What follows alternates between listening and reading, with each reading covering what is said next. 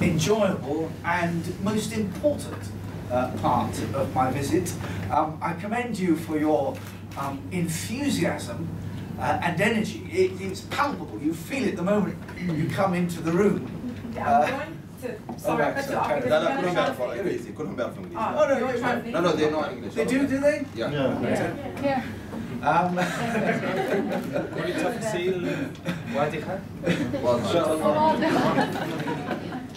Because the future is yours, and we all know that the future will depend on your entrepreneurial skills, on your initiative, and on your enterprise.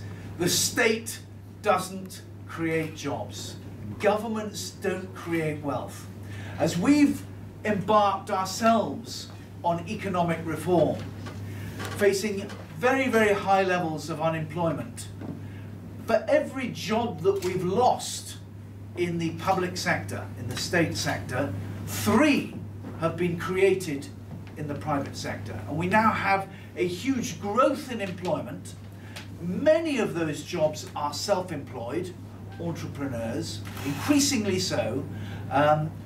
We now have the highest level of employment ever in the United Kingdom. More people at work than ever before in our history.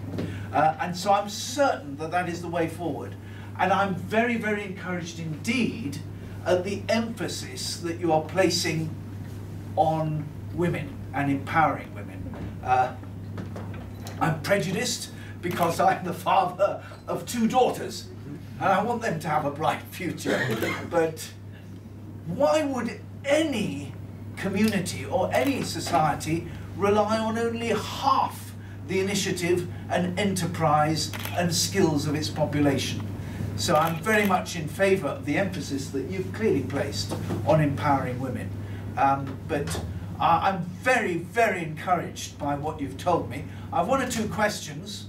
To what extent, so the first question is, to what extent some of the skills that you've spoken about, to what extent do you think actually the education system itself ought to have empowered you with that sort of positive thinking that you've spoken of?